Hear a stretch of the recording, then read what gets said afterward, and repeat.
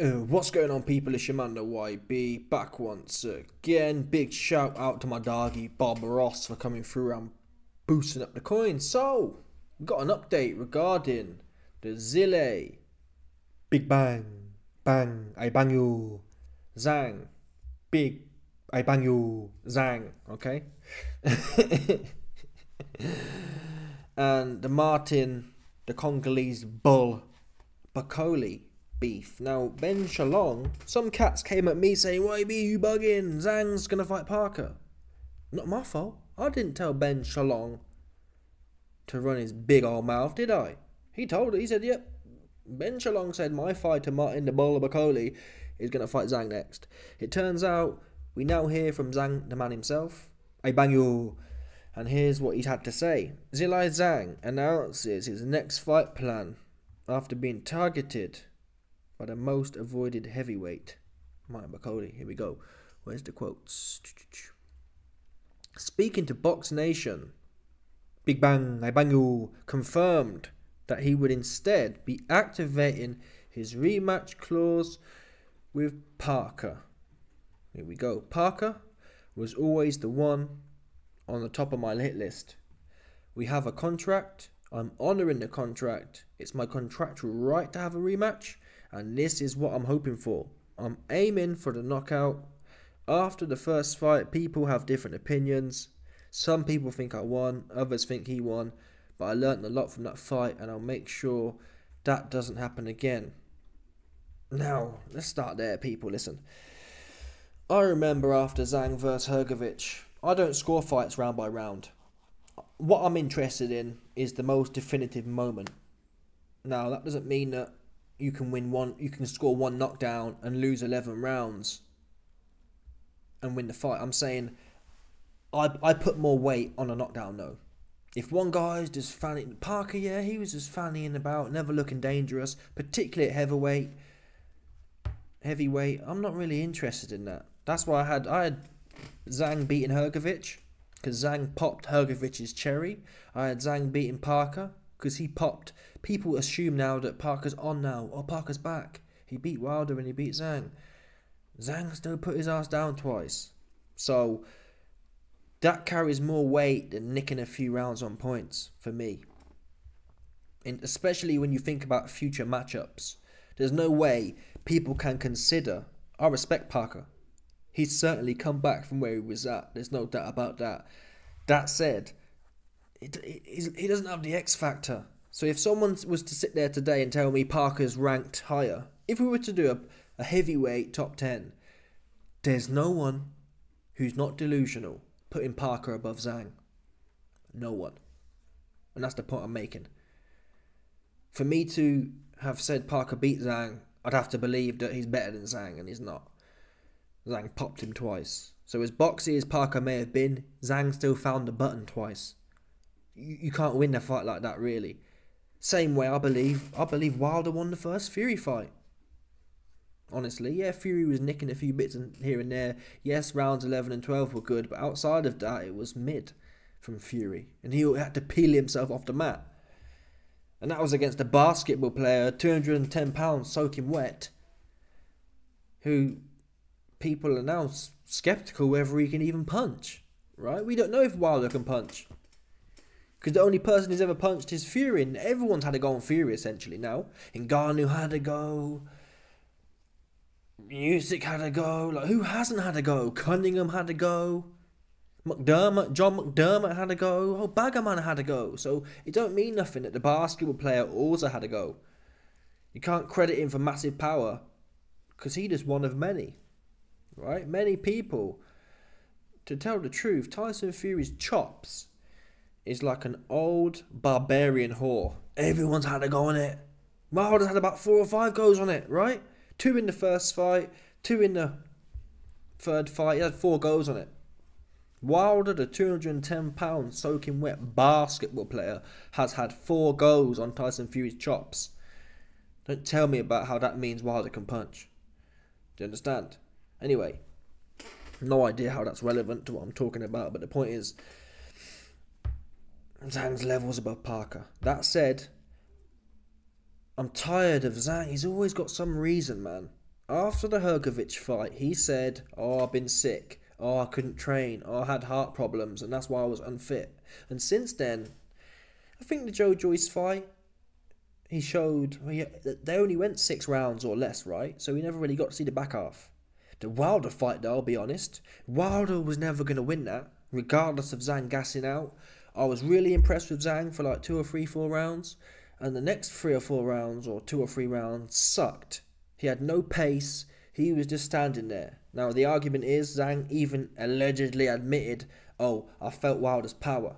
Because Zhang certainly started off well and then started just standing around until Wilder made that error. It seems to be typical of Zhang's fights. Really good start, middle to late rounds, he just don't do nothing. He just stands there. I don't get it. Wilder was doing nothing, and Zhang was just standing there for a lot of the time in the last few rounds of the fight. I couldn't understand it. He does it every time as well. And every time he tells us, well, what happened again? And yes, he got away with it with Wilder. But still, it's like, come on.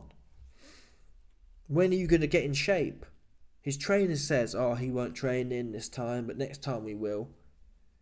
If a trainer can sit there and say he won't train in, but next time we will, a trainer should never be able to say that about his fighter. Right? If I'm training you and you're not coming to training, I'm not training you no more. Yeah? Well, you big ass.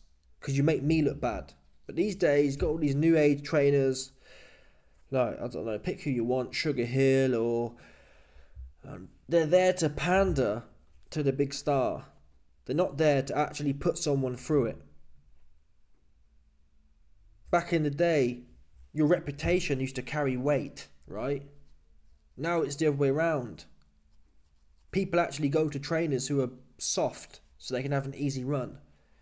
And trainers they don't care about their reputation, they just care about getting paid.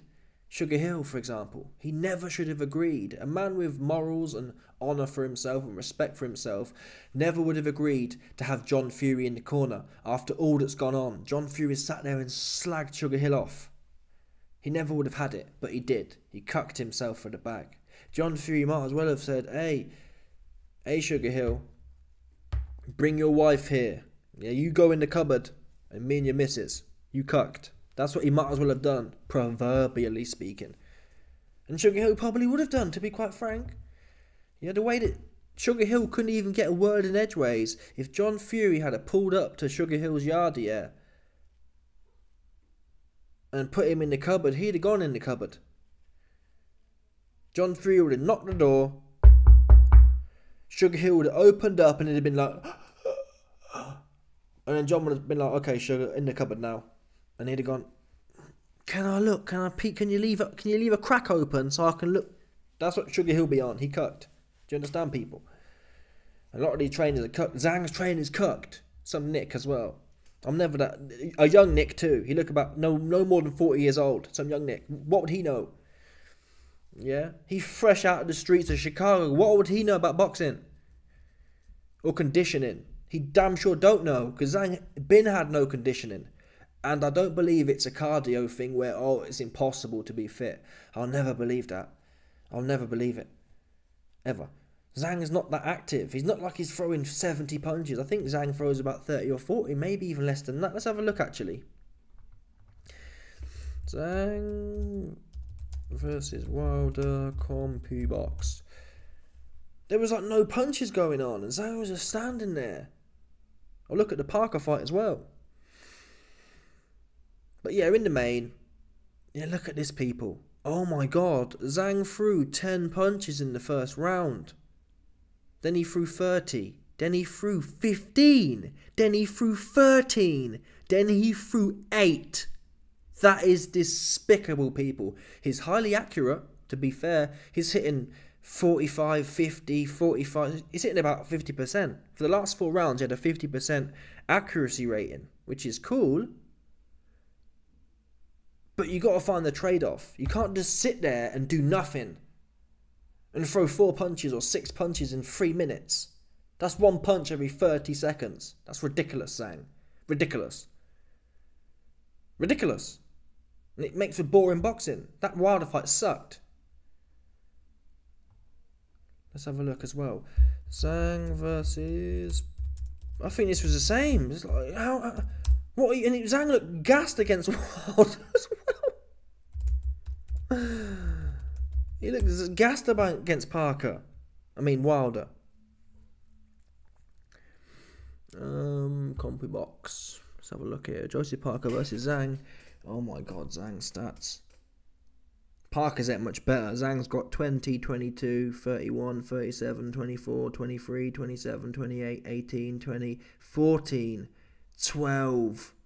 Oh my god, in the last 3 rounds of the fight, Zhang landed 8 punches.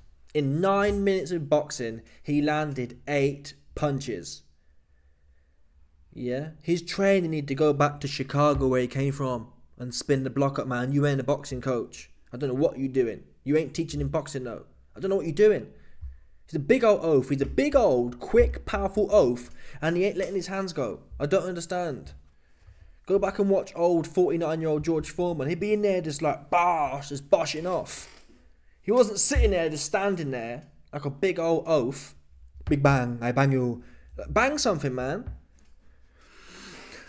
See, Parker, this is the problem, you see. So while Zhang, in the last 3 rounds, the championship rounds, is lands or throws, I mean, he threw 20, 14 and 12. In the 12th round, he landed no punches. In the 10th round, he landed 2 punches. At the same time, you got Parker throwing 36, 41, 33. And he's landing 30 punches. So Zhang lands 8 punches in 3 rounds. Parker lands 30.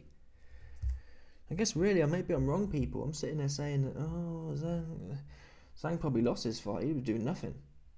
The early rounds, though, Zhang was more dominant. It shows on here. Yeah, I probably had Zhang winning still, based on these stats. I haven't even watched it. I got bored, I ain't gonna lie, but more time, the knockdowns, but the back half of Zhang's fights, it's a conditioning problem, ultimately. Zhang punched up Joe Joyce and then said, oh, I'll punch up Joe Joyce. Joe Joyce, I'll bang you, big bang. Yeah? I punched up Joe Joyce. I sent the light skin Joyce back to Las Vegas. Back to the Las Vegas nitty hookers that his ex-girlfriend Nadine exposed him for putting the beats on. Yeah? And at the end of the day, people, Joe, the light-skinned Joyce, he like the Las Vegas nitty hookers. That's his, what's the word? He has an affinity towards Las Vegas nitty hookers. He loved the nitties in Las Vegas. That's what Joe Joyce's ex-missus tells us. Not my opinion. The old ones, the old dusty nitties is what Joe Joyce be on. Yeah, he dragging the light skin side down. You got Chris Ubambi Jr. out there with Dan Bilzerian, putting him onto the finest the United States has to offer. Then you got Joe the light skin Joyce down bad with the nitty, the rock fiends. The tweakers. Joe Joyce, he liked the tweakers in Las Vegas. The tweaker hookers. Joe Joyce tests them. Yeah, if Joe Joyce doesn't find methamphetamines in the hooker's urine, he ain't interested. That's what Nadine says. Swear to God, I'm going to put you man on in a few days and expose it. Expose the leaked texts. Anyway, where was it? Yeah, Zhang, man, tighten up with your training. I think Zhang's one of them guys who, he knows he's got speed, he knows he's got power, he knows he can box, and he thinks, well, what's the point being fit? I'll catch them. I bang you, big bang. He thinks that, right? What he doesn't understand is, Zhang has the ability to knock everyone out in this division, bar maybe Usyk. Maybe Usyk. If Zhang could keep... Out of a 12-round fight, on average, Zhang has like 3 or 4 good rounds. If Zhang can keep them 3 or 4 rounds for 12 rounds, no one makes it out of there, right? Instead, he thinks, well, I've got 3 rounds, so I'll get him out of there in that time. It's not realistic, though. And it wasn't realistic with Parker, ultimately. Anyway, Zhang wants Parker, that makes sense to me. The Bakole fight's big. I want better things for Bakole right now, right? If Zhang beats Parker, that gets rid of the Parker situation. I feel a bit bad for Parker, if that makes sense. I don't want... We need a conclusion to the part. And listen, if Parker beats Zhang, then fair play. Zhang's no good at that point. and Parker's the new guy. But my base case is Zhang rights that wrong, and hence the whole Parker thing gets out of the way. At that point, I need to see Bakole take out a Wilder, an Ngannou, a Dillian White. No, not a Chisora, he's too washed up. A Joe Joyce. That's what I need to see Bakole do next. Then we can have the winner of Zhang and Parker versus the winner of Bakole versus White, which sets up nicely. If Dillian White was to beat Bakole, which I'm telling you would never happen, I'm putting a lot of money. Bakole will beat the brakes off Dillian White. Beat the brakes off him. I swear to God that happens, because I reckon there's enough UK Dillian White homosexuals to put a whole bunch of coin on Dillian White to beat Bakole. And I'm going to rob the bank on that fight. Bakole too big, too strong, he's too slick with it, and he's too fresh as well. His chin ain't like Dillian's.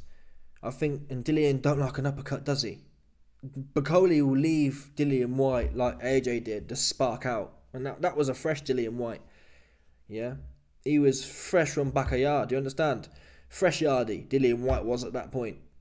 He Western slash Eastern he has Western slash estrogenized himself.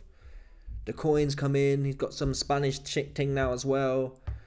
You know them Spanish things be cooking, so Dillian White's nice and bulbous now. Anyway, that's what I want to see. I don't want Zhang and Bakole right now. They've both got other things I'd rather see at this point. Anyway, Zhang responds to the Bakole's call out and says, after Bakole's win, I think it was a beautiful win. Bakole's been calling out my name. He says he will knock me out in 5 rounds and then turned it to 8 rounds. When they fight me, they always look at my age and think he's old and I can take care of him. To be fair, I think Bakole and Zhang are both the same age, about 40. That's the truth. There's no way Bakole's 31. I can drag him into deeper water. Ever since the Herkovich fight, they've been saying the same thing. Yeah, Zhang, Parker drug you into deep water though. And I just showed you the stats. So yeah, people can drag you into the deep water. Ultimately, that's a fact. Because in the last 3 rounds, you threw 20 punches and landed 8. You landed 8 punches in 9 minutes, bro. So people can drag you into deep waters. Parker's not the biggest puncher. He's not the best at anything, but he out-averaged your ass. So stop playing, man. Like you got it like that. Like you can't be drugged into deep waters. People been doing that to you. But as soon as you get in the ring with me, things become different. They weren't different for Parker though. I believe we talk through fists, not the talking like that. Anyway, so whatever. That's my opinion, people. Let me know your thoughts. Smash the like button, subscribe, like off the bell, 100%. No doubt about it. People stop it.